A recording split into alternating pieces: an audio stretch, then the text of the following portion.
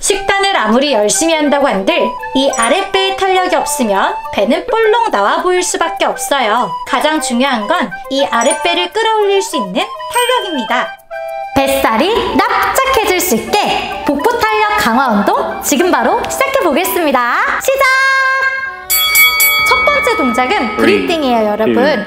호흡을 먼저 갈 거예요. 자, 마시고 입으로 후 내쉬면서 배를 쏙 집어넣어 주세요. 다시 후. 자, 이거를 너무 빠르지 않게 갈 거예요. 마실 땐 갈비뼈, 내쉴 땐 후. 얘를 계속 반복해 주세요.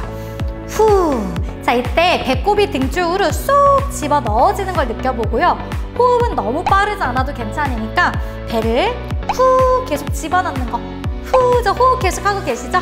자, 전에 뱃살 운동 했을 때 했던 호흡 동작입니다.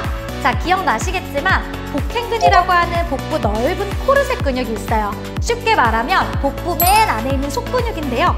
걔네만 단단하게 이렇게 호흡으로 잡아줘도 우리 복부를 납작하게 만들 수 있어요. 후, 톡톡이들 알고 있죠? 식단만 잘한다고 해서 되는 게 아니에요.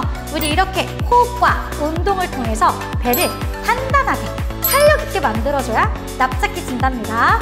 쉬고 있으면 안 돼요. 후, 이렇게 숨을 내뱉어주세요. 후, 너무 잘하셨어요. 자, 그 호흡 그대로 가지고 기어가는 자세, 펠빅 컬 동작입니다. 후. 자, 이렇게 호흡과 함께 골반을 살짝만 굴려줄 거예요. 자, 이 동작은 등을 굴리는 게 아니라 아랫배에 타깃을 둘 거니까 이만큼 허리 밑에 허리까지만 살짝 굴려준 동작이에요. 자, 오늘은 톡톡이들 끝날 때까지 모든 동작에서 언니가 알려준 배꼽을 쏙 집어넣고 가는 거를 계속 유지해야지 효과가 훨씬 더 좋다고 보면 되세요. 후. 자, 숨을 내쉬면서 아랫배, 우리 똥배의 힘으로 등을 둥그랗게, 우리 똥배의 무게를 느끼면서 다들 배 무게 가지고 있죠? 자, 똥배의 무게를 느끼며 끌어올려주세요. 자, 영끌 알죠, 톡톡이들? 영혼까지 끌어올리듯이 영끌해주세요. 내 똥배들아, 나는 영혼을 다 내가 끌어올려줄게. 후. 자, 숨을 내뱉으면서 오늘 모든 동작 배를 납작하게 집어넣어주세요. 자, 효과가 분명히 있습니다. 언니 믿고 따라오세요. 3초, 2, 1. 잘하셨어요. 자, 세 번째 동작은 팁토 동작인데요. 손끝이 엉덩이 쪽을 향하게 다리를 들어주세요. 자, 발끝만 살짝 이렇게 터치할 거예요. 자, 이때 중요한 거 언니가 알려준 후 호흡입니다. 자, 이때 배꼽을 계속 쏙 집어넣고 가야 돼요. 자, 위에서 내가 내 배를 내려다봤을 때 계속 배가 납작하게 들어가고 있는지. 자, 완벽하지 않아도 괜찮아요, 톡톡이들. 배를 쭉 늘어뜨려 놓는 게 아니라 배꼽을 집어넣고 있는 느낌이 든다면 아주 잘하고 있는 겁니다. 후. 자, 지금 계속 아랫배에 탄력이 느껴질 거예요. 어깨 올라가지 않게 주의하면서 할 수 있어요, 여러분. 지금쯤 배 넣는 거 까먹은 것 같은데? 자, 우리 배를 계속 납작하게 집어넣고 우리 아랫배, 똥배를 빼는데 언니랑 화이팅 해보자고요. 자, 운동은 내 몸을 증오하기 때문에 하는 게 아니에요. 내 몸을 사랑하기 때문에 해야 되는 겁니다. 톡톡이들, 우리 다들 자기 자신 사랑하죠? 오늘 화이팅 해보는 거예요. 후, 자, 배 쏙 집어넣고 아랫배 힘으로. 다리 탈탈. 자, 네 번째 동작, 인앤아웃 동작인데요. 다리 똑같이. 자, 다리 많이 안 펼 거예요. 살짝, 후, 살짝, 후, 이렇게만 갈 거예요.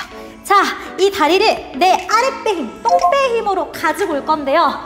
자, 우리 앞에 고관절 굴곡근이라고 하는 앞근육이 살짝 자극이 갈 수는 있어요. 하지만 얘네의 힘만 가는 게 아니라 아랫배 힘으로 이 다리를 끌어온다고 생각하세요. 자, 허리 꺾이 오리지 않게끔 주의하고 배 힘으로 갈 거예요. 자, 호흡을 후 계속 내뱉으면서 갑니다. 자, 톡톡이들 우리 너무 잘하고 있거든요. 자, 노력해야 돼요, 여러분. 몸은 노력한 만큼 만들어지게 되어 있습니다. 자, 운동은 배신하지 않는다고 언니가 알겠죠? 우리 톡톡이들. 자, 아랫배가 여러분을 배신하지 않을 거예요. 자, 다리 살짝 벌려가도 괜찮아요. 골반 앞쪽 근육이 쥐가 날 것 같다면 언니처럼 살짝 벌려가고, 괜찮은 톡톡이들은 붙여서 안쪽 허벅지까지 두 마리 토끼 모두 잡아갈 수 있도록 힘 단단하게 주세요. 머리 섞여. 힘 단단하게 주세요. 할 수 있어요, 여러분. 자, 우리 그대로 누워서 동작합니다. 자, 다리를 위로 올렸다가 내려주고 무릎 잡아서 올릴 거예요. 자, 이때 허리가 이렇게 딸려가지 않게 오늘은 모든 동작에서 허리 뜨지 않는 범위까지만 가주세요. 자, 언니 저는 그래도 배에 힘이 없어서 허리가 자꾸 떠요 라고 한다면 방법은 두 개예요. 다리를 조금만 내리거나 또는 손을 엉덩이 안으로 넣어서 보완을 해주셔도 괜찮습니다. 자, 본인에게 맞게끔 가셔. 톡톡이 옆집 톡톡이 따라하려고 하지 않아도 괜찮아요. 자, 내가 할 수 있는 만큼보다 조금씩 단계별로 가는 게 중요해요. 할 수 있어요, 여러분. 자, 너무 빠르지 않아도 괜찮아요. 언니 속도 맞추지 않아도 되니까 호흡하면서 오늘은 배를 계속 집어넣고 가는 거에 포커스를 놓으세요. 후! 그대로 잡고, 자, 계속 안쪽 허벅지 힘도 주고 우리 엉덩이, 그 다음에 아랫배까지 주고요. 자, 계속 허리 딸려가지 않게 주의하면서 화이팅입니다. 자, 얼마 남지 않았어요. 톡톡이 동작들 너무너무 잘하고 있고요. 자, 여기서 리버스 크런치 갈 건데 다리는 이렇게 교차할 거예요. 따라오세요. 자, 싱글레그 갔다가 엉덩이를 들썩, 다시 다리 바꾸고 엉덩이를 들썩 갈 거예요. 자, 언니 저희 또 엉덩이 안 들려요. 그러면 이렇게 다리만 가도 괜찮고요. 엉덩이 살짝만 들어도 돼요. 자, 너무 다리 힘들다면은, 엉덩이 떼는 게 힘들다면 옆에 있는 변환 동작으로 바꿔서 진행해주세요.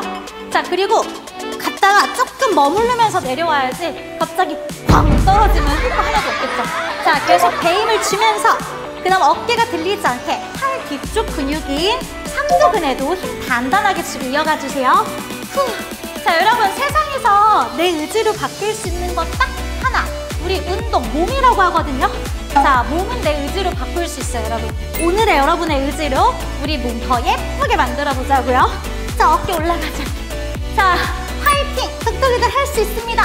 후, 자, 숨 내뱉으면서 리버스 크런치, 똥배를 따뜻하게 만들어줘요.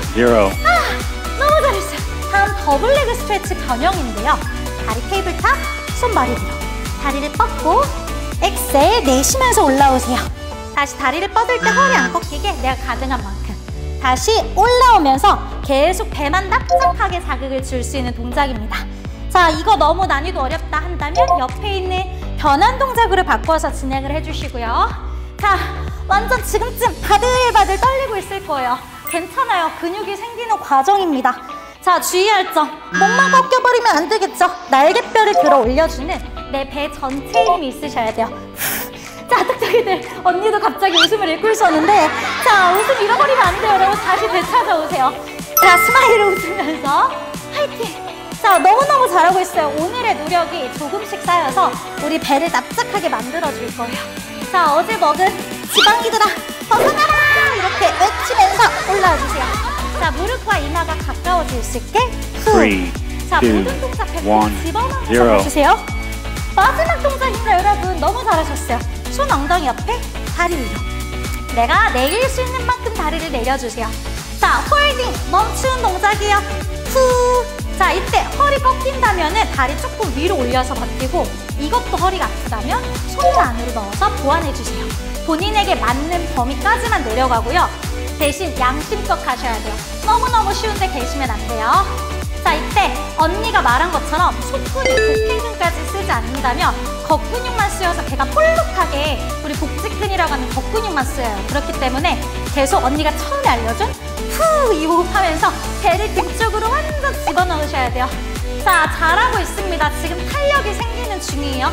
딱 멈춰있는 근첩성 수축이라는 근수축으로 우리 톡톡이들 지금 굉장히 여기 예쁘게 만들고 있는 거거든요. 조금만 더 갈게요. 언니 홍당무 될 것 같아. 자, 우리 톡톡이들 너무 잘하고 있습니다. 배가 찢어질 듯이 아프셔야 돼요. 허리 아프면 조금 올리세요. 할 수 있어. 2, 1. 아, 끝났다. 톡톡 탈출. 톡톡이들, 언니 완전 홍당무 될 뻔했잖아요, 진짜. 오늘 너무너무 수고하셨습니다. 우리 마지막은 하이파이브 마무리 갈게요. 하이파이브! 톡톡이들, 우리 열심히 복부 운동을 해줬으니까 마무리는 근육이 놀라지 않게 스트레칭을 해주셔야겠죠? 자, 첫 번째 스트레칭은 엎드려서 진행해 볼게요. 자, 배를 닿아서 엎드려 주시고, 다리는 골반 너비, 양손은 가슴 옆에 혹은 그보다 살짝 앞에 두고 어깨를 끌어내려 바닥을 바라봐 주세요. 자, 그 상태에서 마시는 숨에 손으로 바닥을 밀기 시작. 내쉬는 숨에 끝까지 상체를 올라와 스트레칭. 자, 시선은 정면 보셔도 좋고, 더 가능한 톡톡이들은 약간 위를 바라봐주면서 위에 있는 복부까지 전체를 늘려주세요. 다시 천천히 내려오고 2번 더 갈게요. 다시 호흡과 함께 둘. 자, 어깨 올라가지 않게 끌어내려서 시원하다 시원하다 생각하며 늘릴게요. 다시 내려오고 1개 남았습니다. 마지막 3번째 스탑. 자, 5초에서 10초 정도 각자 버텨주실 거고요. 그대로 서서히 내려와주세요. 자, 마지막. 자, 이번에는 오른쪽 무릎을 접어주셨다가 천천히 트위스트, 몸통을 쭉 꼬아주세요. 허리 뒤쪽 면이 늘어나고 허벅지 앞쪽까지 늘릴 수 있습니다. 그대로 돌아왔다가 반대쪽도 똑같이 왼무릎 접어서 손으로 바닥 밀어내면서 몸통 트위스트. 자, 이때도 허리 뒷면이 쭉 늘어나는 걸 느끼고 배 앞쪽까지도 충분히 늘려주세요. 그대로 돌아옵니다. 자, 동작이 끝나면 양손으로 바닥을 밀어서 아기 자세, 차일드 포즈를 통해 무리 되지 않게 허리 뒷면까지 충분히 풀어줍니다. 호흡 편안하게 이어가면서 등 뒤 넓은 근육을 늘려주세요. 그대로 천천히 룰업 올라옵니다. 아이 시원해. 스트레치 마무리. 톡톡이들 어떠셨나요? 진짜 똥배가 납작해지고 뱃살이 쭉 빠져버리는 것 같진 않으신가요? 오늘 언니가 준비한 이 운동 꾸준히 따라하시면 진짜 식단을 하지 않더라도 배가 더 탄탄해질 수 있으니까요. 한번 꾸준히 해보시는 거를 추천드릴게요. 그 밖에도 어떻게 운동해야 될지 잘 모르겠는 톡톡이들은 옆에 있는 비타민신지니 홈페이지를 참고해주세요. 2주 챌린지가 구성되어 있으니까요. 이대로 운동만 하셔도 훨씬 더 좋은 효과를 얻어가실 수 있으실 겁니다. 그리고 서로서로 응원을 해주면서 다이어트 에이지를 불끈 쌓아가고 싶다면 옆에 있는 비타민신지니 톡톡 카페를 참고해주세요. 다양한 다이어트 정보를 얻어가실 수 있고 다이어트 친구도 사귈 수 있으니까요. 많은 정보 얻어가시길 바랄게요. 그리고 저의 라이프 스타일이 궁금한 톡톡이들은 옆에 있는 제 인스타그램에 놀러와주세요. 다양한 운동 방법과 제 일상생활이 있으니까요. 많이 찾아와주세요. 톡톡이들 오늘도 좋은 에너지를 함께 해주셔서 너무너무 감사합니다. 우리는 다음 시간에 더 즐거운 운동으로 만나요. 톡톡이들 안녕.